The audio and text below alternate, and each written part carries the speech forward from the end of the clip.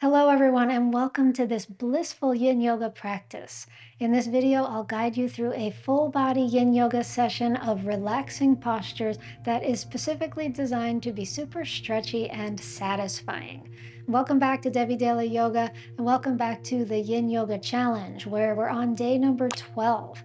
You won't need any props today, just go ahead and roll out your mat and we'll begin our Yin Yoga practice right now. We'll begin this practice in child's pose, so climb onto hands and knees and settle your hips back toward your heels, letting your knees be as wide as you'd like for them to be so that your body can be super comfortable here. And you can rest your forehead down, rest your palms on the ground, and allow the tops of the feet to rest into the floor, the knees and shins supported. And can you take your next breath in through the nostrils and pull it down all the way to the low belly. And exhale from the low belly out through the nose. And your next breath in through the nose and let it spread into the back body, lower back, upper back. Exhale and soften and sink into the ground. And now let's come up to hands and knees.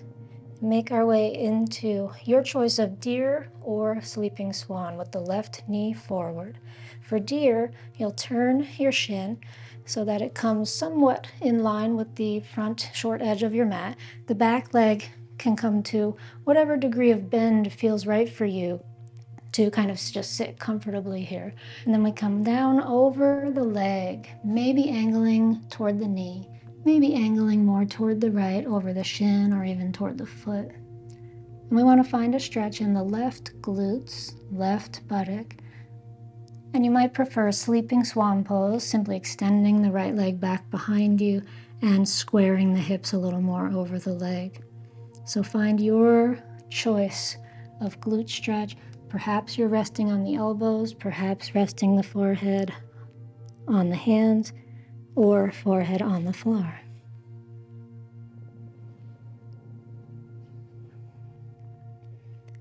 And now we can begin to settle into the stillness of yin, letting the body yield to the position so that the connective tissues and fascia can slowly release their tension.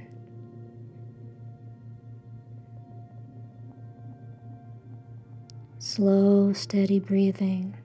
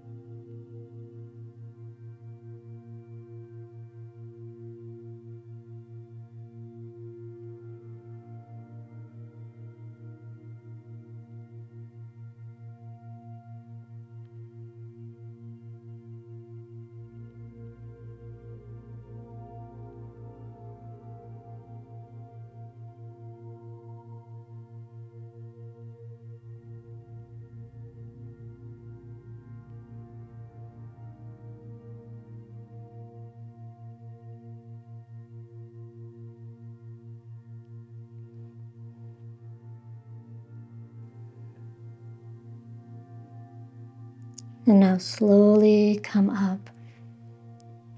And we're going to transition into half saddle from here. So we'll take this knee, the right knee, and bend it toward the front more if it's not already there. And then we can keep this left foot here to begin with and start to settle back onto the hands or onto the elbows, or maybe all the way back onto a bolster or blocks or the floor.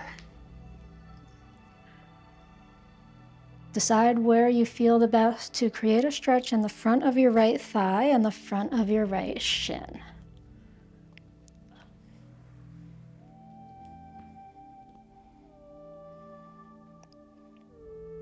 And you can fine-tune this by adjusting what your left knee is doing, bringing the knee up to the sky, or extending this left leg forward onto the mat, or hugging the knee in toward the chest. Now, one of the things people wonder about a lot is if it's bad for the knee to come off the floor, and you can see mine comes off the floor a bit. It's not bad at all, as long as your foot feels okay, because that's what could get uncomfortable here. As long as your knee doesn't hurt, and as long as you're feeling the stretch in the target area, which is the front of the right thigh and the front of the right hip. And once you are there in your variation of the pose with whatever props or support you need, then let yourself soften and relax.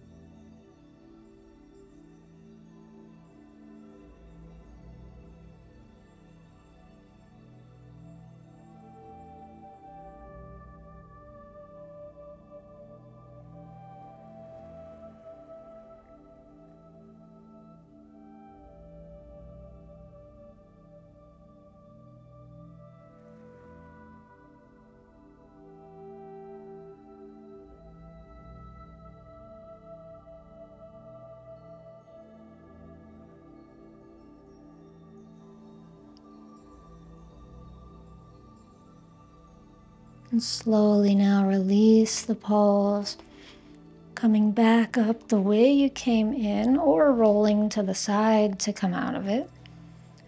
And we'll change the legs to come into deer pose or sleeping swan on the second side. So right shin parallel with the top of your mat and the left leg back behind you at an angle. Or if you're moving towards sleeping swan, you may not want to do parallel with this front leg, but instead keep the foot in more. And whichever version you're in, you're hinging forward at the hips, supporting yourself on your hands, on your elbows, maybe resting the forehead down, maybe propping something under the right hip.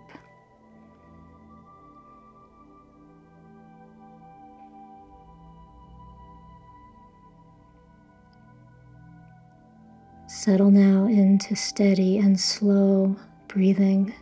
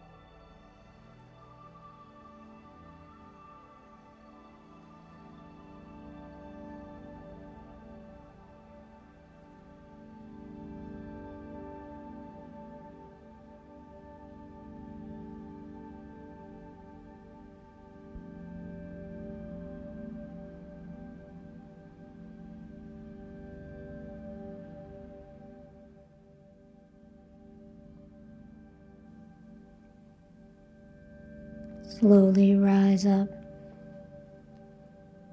and shift into position 4, half saddle.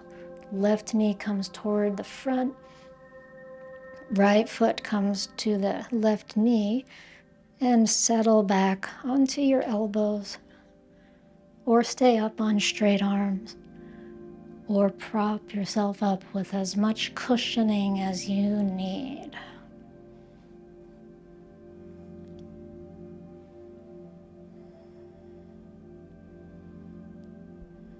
Finding and feeling a stretch in the front of the left thigh and the front of the left hip.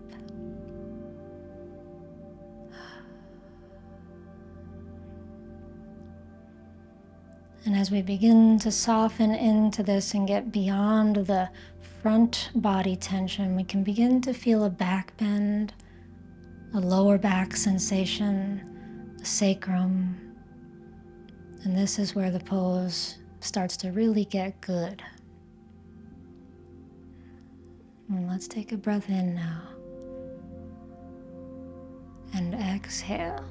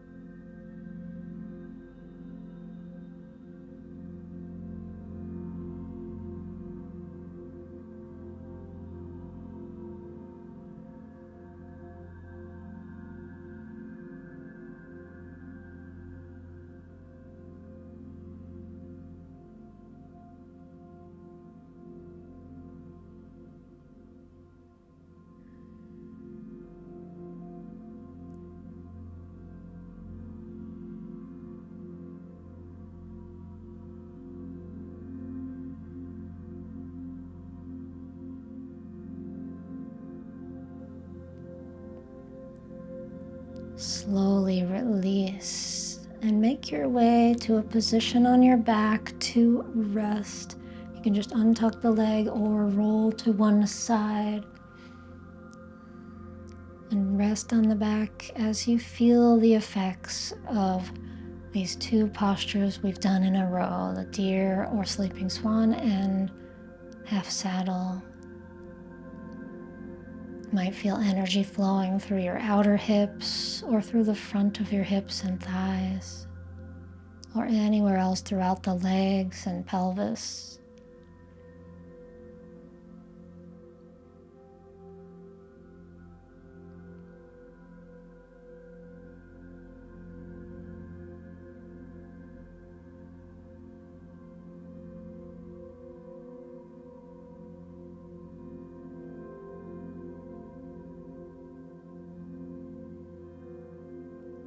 And now bend your knees, hug them into your chest, and gently rock side to side.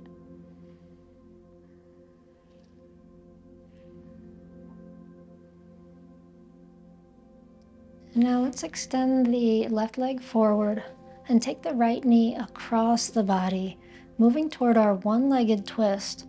And today we'll add the option to move into cat's tail pose. So we extend the right arm out to the side if we're staying in the one-legged twist, and this can be our pose.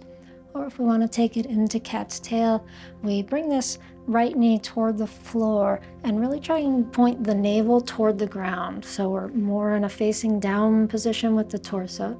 Here we can more easily, I should say, bend the left knee up and hold it with the right hand. And now we can begin to settle back. Settling the right shoulder back, resting the head on the floor. And if you find that part difficult, you could use a block under your head or a cushion or a folded blanket like I have. And this left hand can come onto the knee. You could use a bolster or other support under your right knee and foot. Cat's tail pose is one of our more intense poses, a little more involved than some of the other yin poses because we're stretching multiple parts of the body. It's a twist as well as a back bend. And we warmed up this back bend range of motion with our half saddle pose.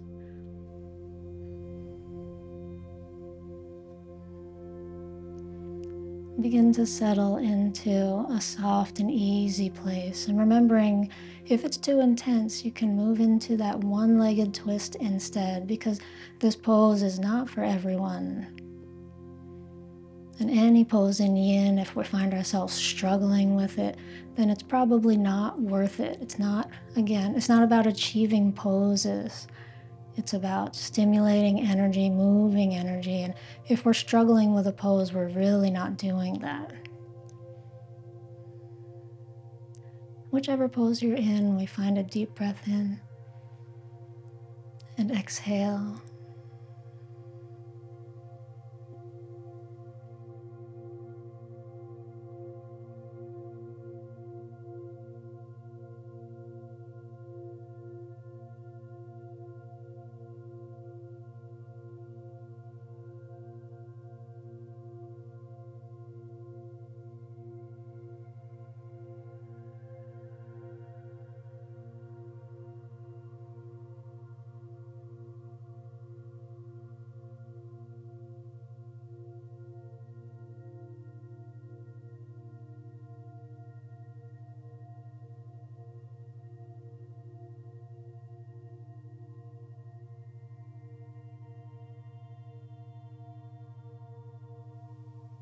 Slowly release both legs. Bring yourself back to the center and pause at the center with your feet on the floor, knees bent. Let your knees fall in against one another, your feet wider than hips, and hands to the low belly.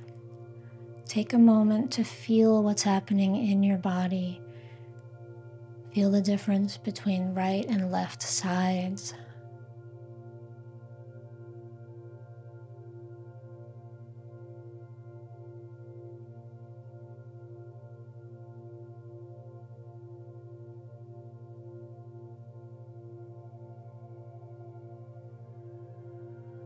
And now let's change to the other side. We'll extend the right leg forward, bend the left knee and cross it over.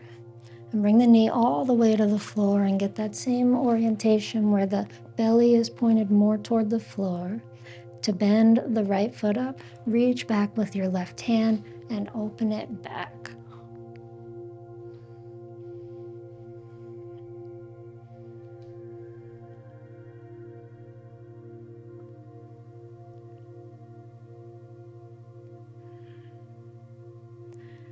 Making whatever adjustments you need to find a comfortable place to rest here in your cat's tail pose.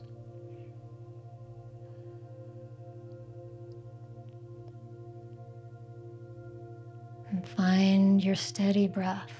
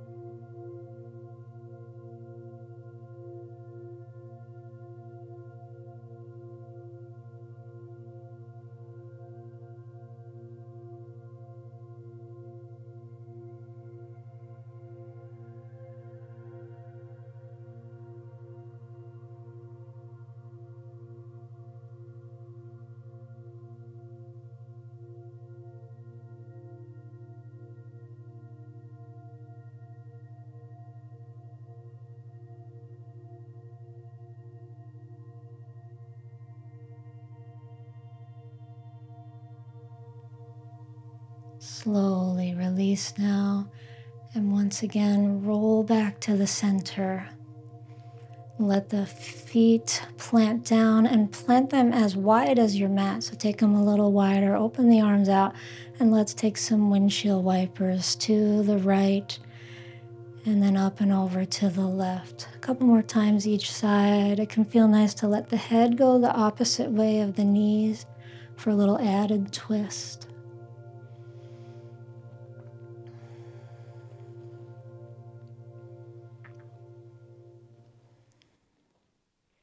And we're going to bring it back to the center now.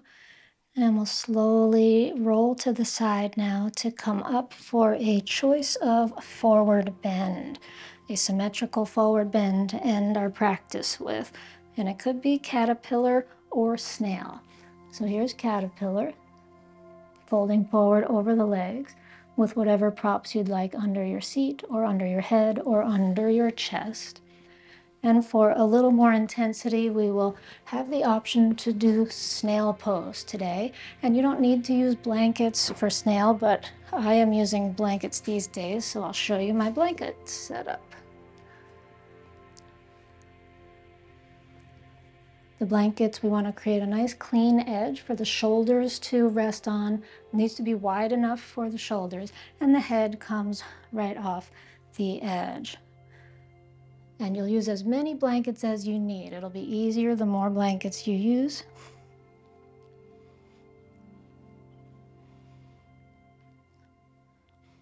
And we send the legs up and over with the head hanging off of the edge of the blankets. And the hands could stay here at the lower back. Or the hands could come up above the head and rest on the floor, or hold on to the toes. And whether you're in caterpillar or snail, we have this full back body stretch happening throughout the back of the spine, the back of the neck, and the backs of the legs.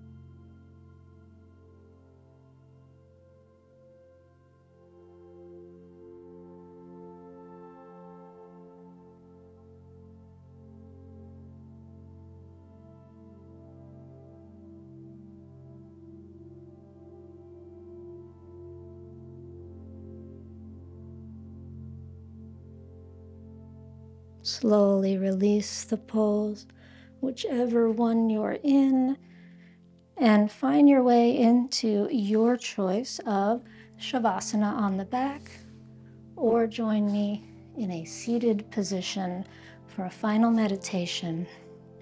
Whether you're lying down or sitting, allow the eyes to gently close. Make sure you have as much prop support as you need.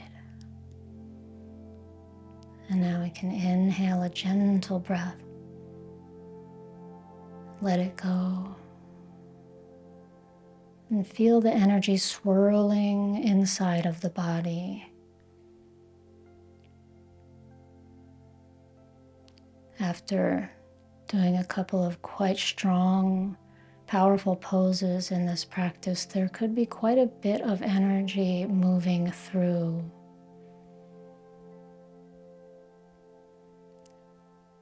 And as you rest with these energies, listen to the words of Sutra number 16 from the Radiance Sutras, which is one of my very favorites.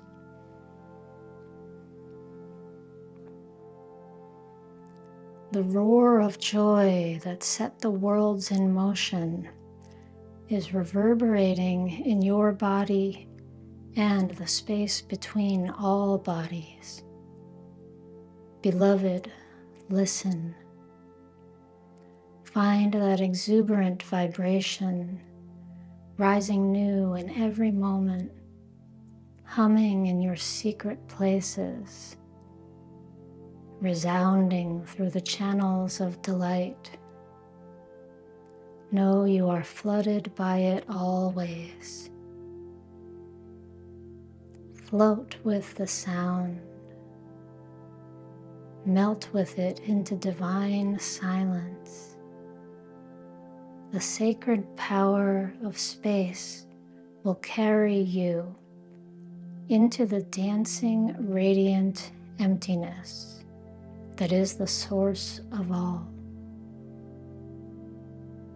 The ocean of sound is inviting you into its spacious embrace, calling you home, calling you home. End of Sutra.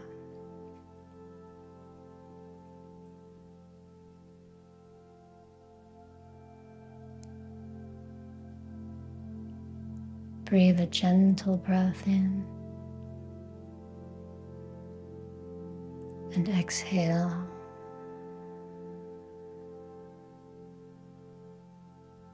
Sensing what's resounding within you.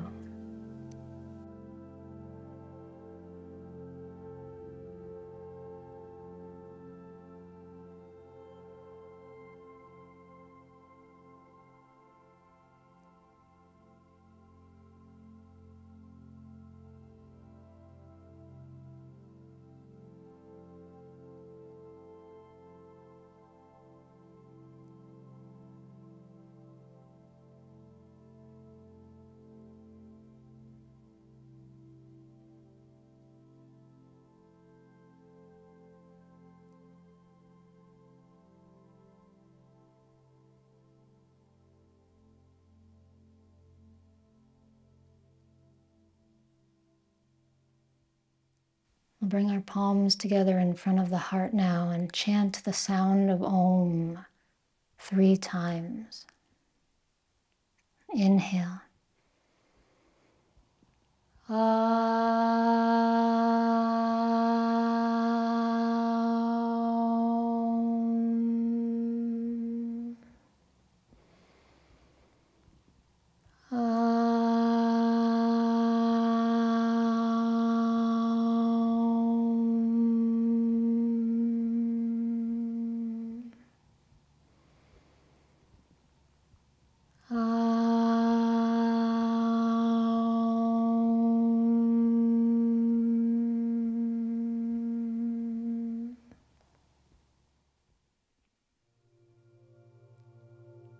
And with that, we'll close today's session. Namaste. I hope you feel amazingly peaceful and satisfied after this practice.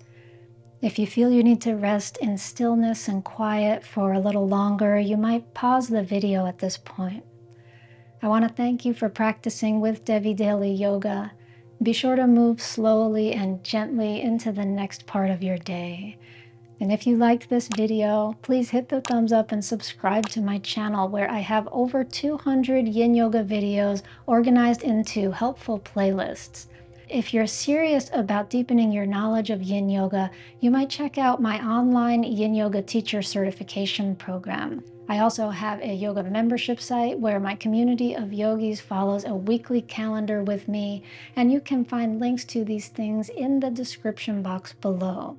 This class has been part of the 30-day Yin Yoga Challenge, and if you haven't signed up for the challenge, you can sign up at challenge.devidaily.com. Starting on the day you sign up, you'll get daily emails with a direct link to the video of the day to help keep you on track with the program. And you'll also immediately receive a calendar along with a PDF guide for the program and a posture gallery. So I look forward to seeing you in the next one, and until then, I hope the rest of your day flows beautifully.